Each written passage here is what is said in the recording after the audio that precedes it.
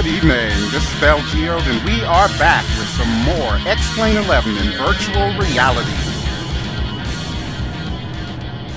Alright, howdy folks, we're back in Gran Canaria, and this of course is the Bell 222, and I just wanted to record a relatively quick video to discuss some of the updates that Cowan Sim has put in this helicopter, which actually makes a really good thing so much better.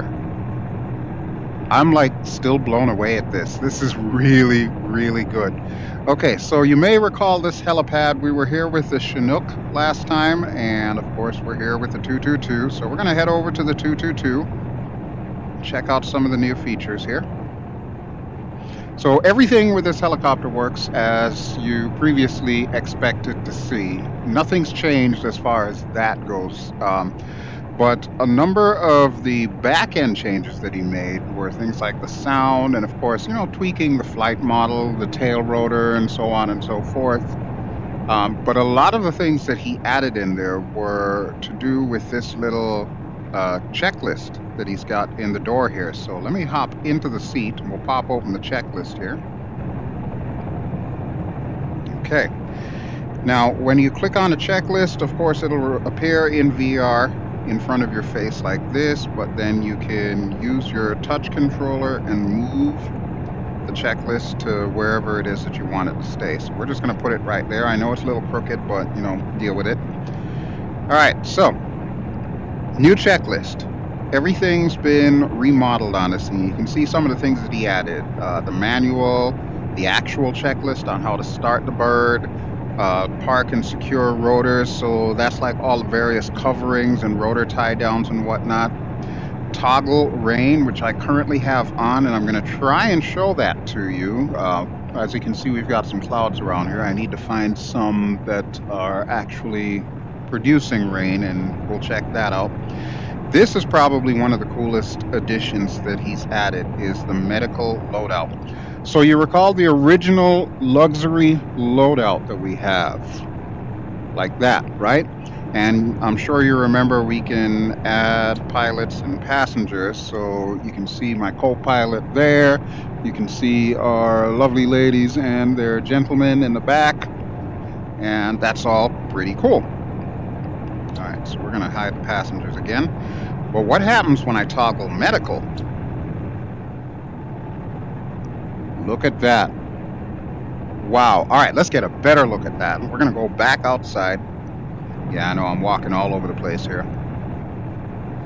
And we're going to walk to the back, open the door. Whoa, almost hit myself with a door there. And we're actually going to sit down in this seat back here. So there we go. Look at that. So this is a completely new layout that he has made, and everything is absolutely flawless. You can see he even went through the time to add all the various monitors, so you can see like your heart rate there and everything. That's pretty cool. I used to do EKGs, by the way, so I kind of know what all of that means. It looks like this person, they're having some issues. There's like no heart rate there for just a half a second. But that is so neat that he added all of this equipment in there, and I can only imagine how long it took him to code this. We're actually going to leave it in the medical mode for this brief flight here because I kind of think this is cool. One thing I should mention, he has not yet added people to the medical layout, but that will be coming at some point in time in the future, he says. All right, so let's go back outside, and we'll close the door. There we go. We are now a private helicopter for life flight. We get back in our pilot's seat, and I'm actually going to close this side door here. There we go. You'll notice that the sounds changed slightly. He did work on the sounds, as I mentioned, using Fmod. So everything has had tweaks and updates here and there, and it really does sound good. You can see radio GPS panel for those of you who have the GTN 750. All that's in there. You can remove all the doors, which I believe you could do before. We're going to keep our doors on, though, because knowing me, I'll fall out. The instrument panel you can still change. black or to gray. I kind of prefer the black one, so I keep that there. Avatab, of course, we can put on Avatab or we can hide Avatab. So we got the tiny Avatab there. We got the large Avatab there. We could rotate Avatab. There we go. And we can hide it again. But this right here, this whole section in the bottom, this alone is worth the price of admission. Folks, this is unheard of. Adjusting the VR head position. For those of us who fly in VR, that's probably our chief complaint in any aircraft in X-Plane. Unless the developer has a way to modify it so that you can adjust for torso length, it's impossible to, get just the right sitting position without tweaking things and resetting your view and so on and so forth. This changes that. For every single person who uses this helicopter, you can now use these little controls to move your viewpoint up, down, left, right, forward, backwards. And here's the best part. When you're done messing around with all that and you find just your perfect head position, you can save it. And then after you save it, of course, you're going to want to reload the helicopter, but it's going to remember it from that point onward. And maybe down the road you decide, this head position's fine, but I'd actually really want to be sitting a little bit more forward. Well, you can do that. You can change that and then click save again. And it will remember it. This is unheard of, and this is exactly the kind of VR quality of life thing that we have needed here in X-Plane. And I dare say pretty much all flight sims should be putting something like this if they claim to have a VR mode. I told him that something like this needs to be its own plugin, and I think a number of other people have also mentioned it to him, that it needs to be its own plugin so that it's compatible with every single aircraft that you have in VR. But for the 222, just know that you get this with you, and this is a godsend. I absolutely love this. All right, but I've waxed poetically enough, so let's go ahead and put the clipboard back. So we're going to take off and we're going to fly off in that direction, because as you can see, there's more clouds over there than there are there. Because the other thing that I want to show you are the rain effects. Before I show you the rain effects, I should mention that it's not perfect. For example, it doesn't appear at night from my understanding, and there are some slight issues with the wipers, the way that it looks when it's interacting with the wipers. But I want to show you anyway what the effect itself looks like, because I think that is worth seeing. So, without rambling on too much here, let me just make sure everything is kosher. Yep, we're looking pretty good. All right, so let's go ahead and take off.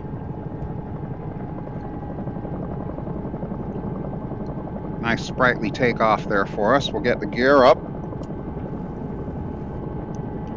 And we're going to turn around this way. Now you can see there's one small cloud there, but there's a whole bunch of other clouds on the other side. So I'm thinking we are going to head this way. Yeah, right about here should do the trick. And of course we can set up auto trim, or we can just turn on our autopilot. For the purposes of my flying right now, I'm just going to turn on the autopilot. So there we go. Now I can let go of the collective and the cyclic. I can adjust with the pedals still. We'll keep gaining altitude here. We'll bring it up to, let's see, where are we right now? About 4,700. We'll bring it up to close to 6,000 feet, because I think that should be high enough to get over these mountains here. I'm going to pull the collective back just a touch, though, so that we're climbing at a less sharp angle. Alright, so hopefully this should take us right down that valley and just over that mountain, and as a matter of fact, we'll go to the outside view for a little bit, and we'll come right back.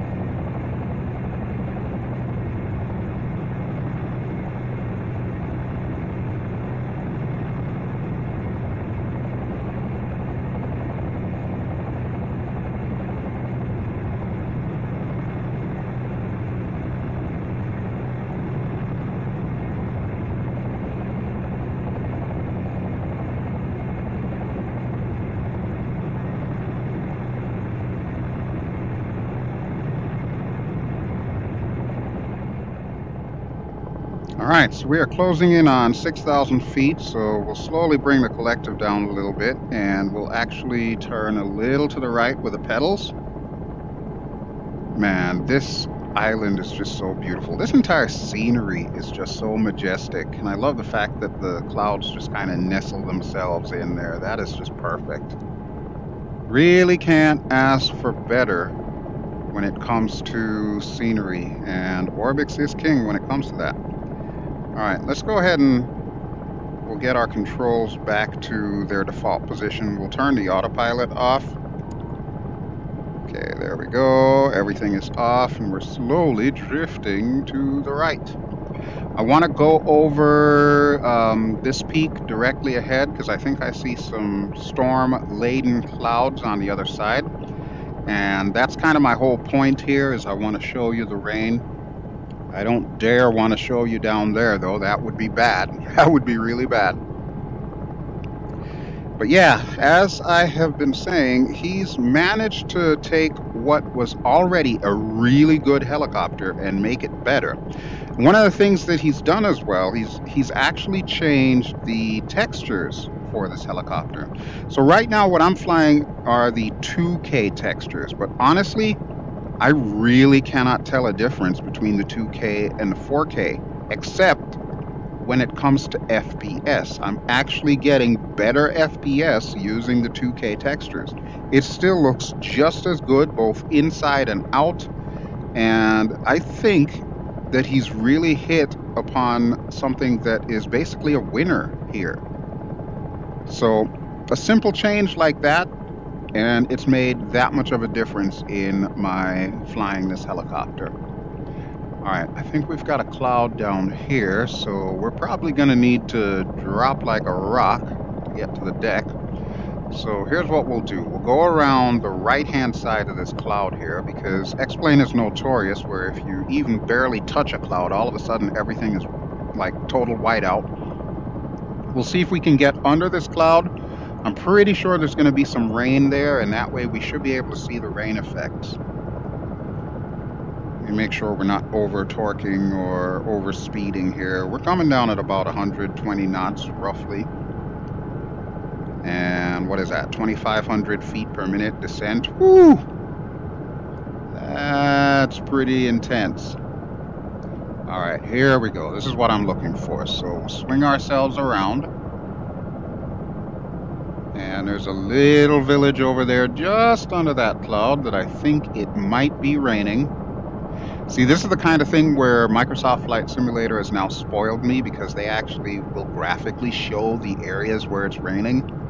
Hopefully, when X-Plane finally gets on board with a better weather engine, that may be something that they might introduce to us, and that'll certainly help with the realistic depiction of weather. But it is what it is right now, so I'm not going to complain too much.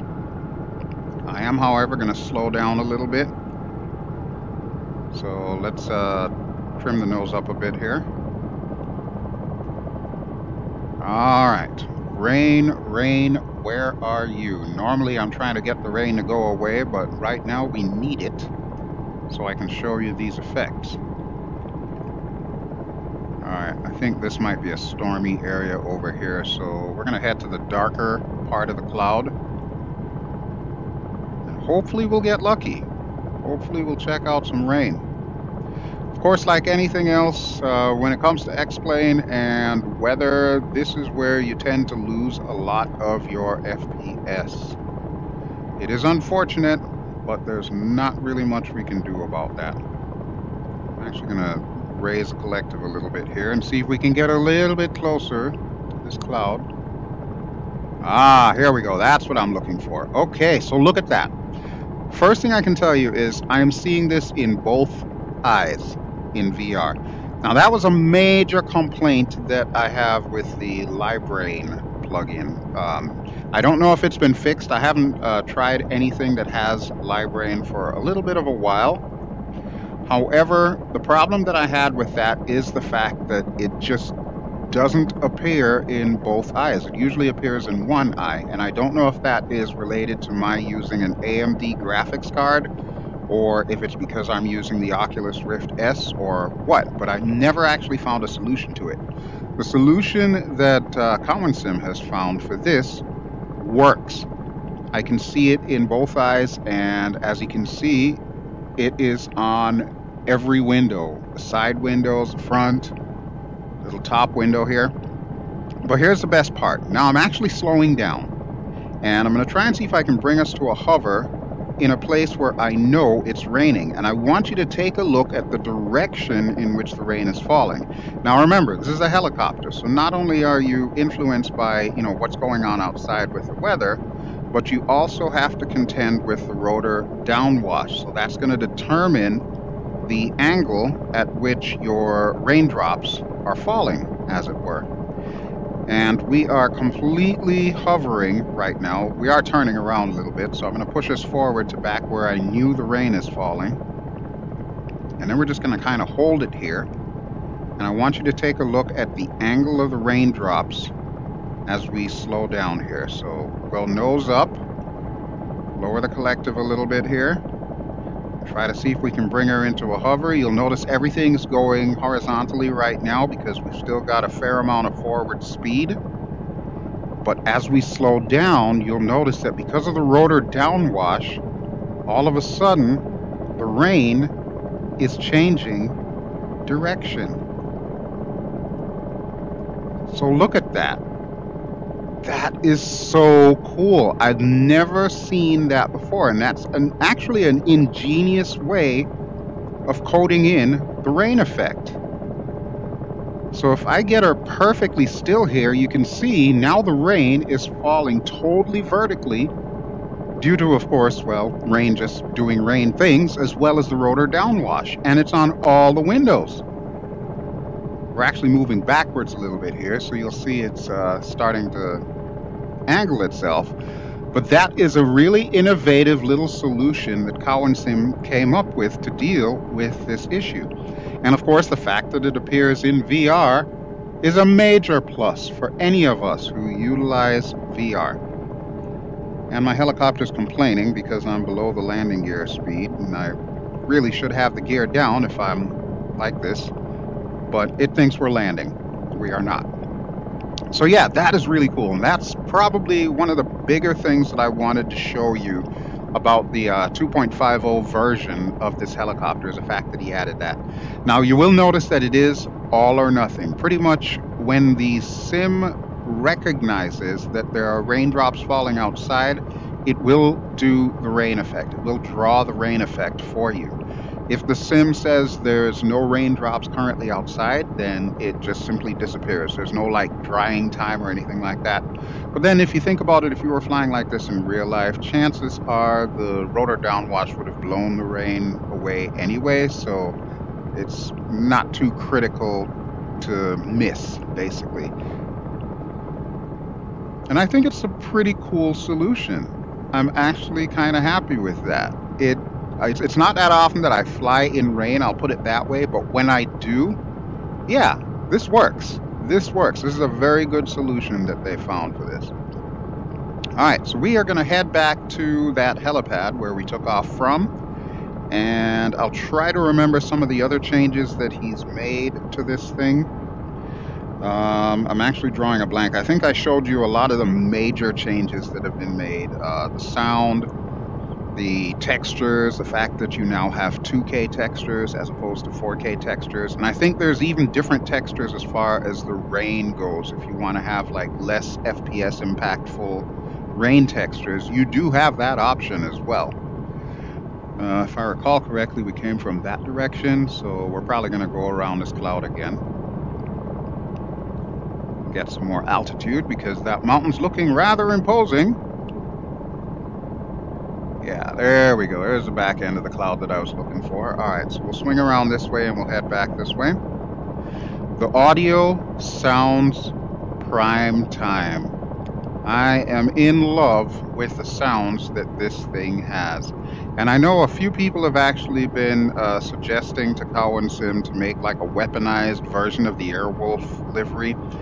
He hasn't gotten around to doing that yet, but then considering all the other stuff that he's working on, that's like the least that I would expect. You know, I'm not worried about not having a weaponized version of Airwolf. If I want combat helicopters, well, there's always DCS for that. But yeah, the changes that he's added to this thing, in my opinion, absolutely massive, especially that quality of life improvement for us VR users, being able to just move our default cockpit position. You might ask, well, why does that matter? Especially if you're not a VR user, you might be wondering, well, what is it that makes that special? The thing is, when we go to the outside view and we come back into the cockpit, the sim reads whatever is on file for the default VR pilot position.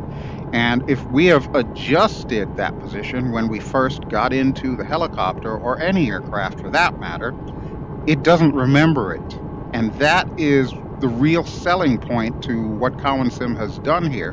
The fact that now it does remember that your head was, that particular height from the seat or in front of the seat is massive. And like I said, nobody has ever done that before, to my knowledge. Cowansim's the first one that's been able to pull it off, and it's so worth it. It is absolutely worth it. Like I said earlier, it's worth the price of admission for me. That feature alone makes this helicopter worth it. But then, of course, I gotta be honest, I do love this helicopter. I love almost every single thing about it. So I guess you could say I am biased, but I can definitely see the hard work that Cowansim has put into this, and it shows. It really does show. Alright, let me see if I can find our helipad. I want to say it's directly ahead. Hope I'm not wrong. I do remember that small cloud there, so we're going to continue heading in this direction, and hopefully we'll be going the right way. One thing I will do, though, is I will put it back on autopilot and go back to the outside view. So there we go. Let's make sure everything is kosher. We'll also lower the collective a little bit, so that way we're also lowering a bit of altitude as we bring ourselves in to the helipad. And we'll go back outside.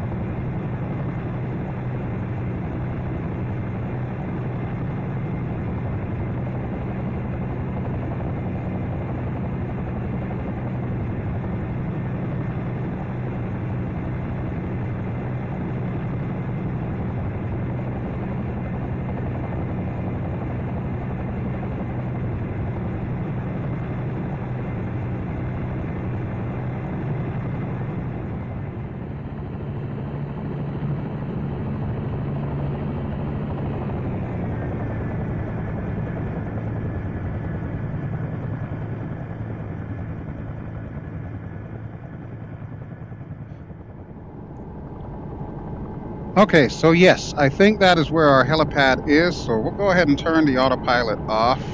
Actually had us making a very slow left turn here, so that kind of put us off course, but this is good nonetheless because we need to be approaching from this side anyway.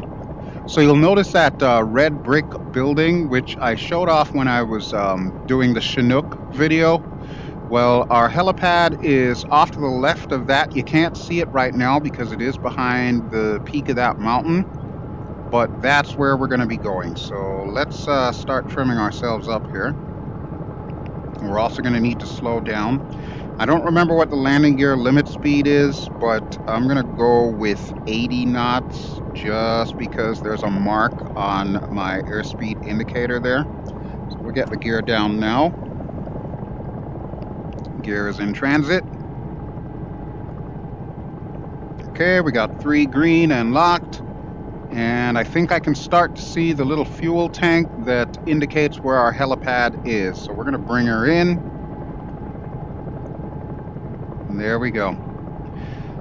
So yeah, if you have been on the fence about the Bell 222, I'm going to highly recommend that you pick it up. With all the various features that Cowansim's been adding to this thing, It is so worth it.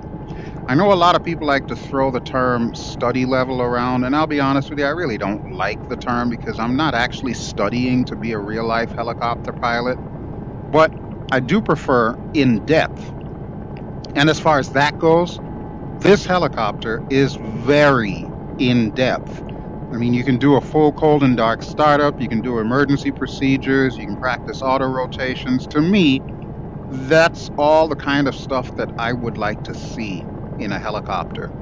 Now, the fact that this thing now also has a medical loadout tells me that there are plans in the future to add even more features to this. So think about the prospect of, like, you know, rescuing people through X-plane. That is kind of intriguing, and I know one certain heli simmer who would thoroughly enjoy something like that. So as time goes on, I'm sure we'll get more information as to what's coming, but I would highly, highly suggest that if you were thinking about this helicopter, yes, definitely give it a shot. It is so worth it. Not to mention, it's so easy to fly too, as far as helicopters go, that is. Of course, we'll hold off on that judgment as we see how well I bring this thing in to land. So let me aim for that second helipad, which is where we took off from. We are facing the right direction, thankfully, so we'll just drop her down. Get a little bit closer. There we go. We're like barely pushing forward here. Alright, now I need to slide to the right and try not to hit that windsock. Okay, right about here should be good. We'll slide a little bit more to the right. And we'll bring her in. And we're down. There we go. Alright, so yeah, like I said, this wasn't intended to be a full review video because, of course, we've already done a review of the Bell 222, but just kind of an update video so that you have an idea as to what's been improved upon in version 2.5. The link, of course, is going to be in the video description below. You can read Cowansim's blog on their website for all of the updates and changes that have been added to this thing. And of course, you can purchase both models of the helicopter either separately or together in a package from their website. Definitely recommended. 2 thumbs up, 10 out of 10, whatever you want to assign to it. 5 stars. It's all worth it. It's totally all worth it. Alrighty, folks, but that will do it for me. This has been BelGeode, and like I said, this was just a quick video to show you some of the updates of the Bell 222. So happy flying to you all, and I will catch you soon. Ciao!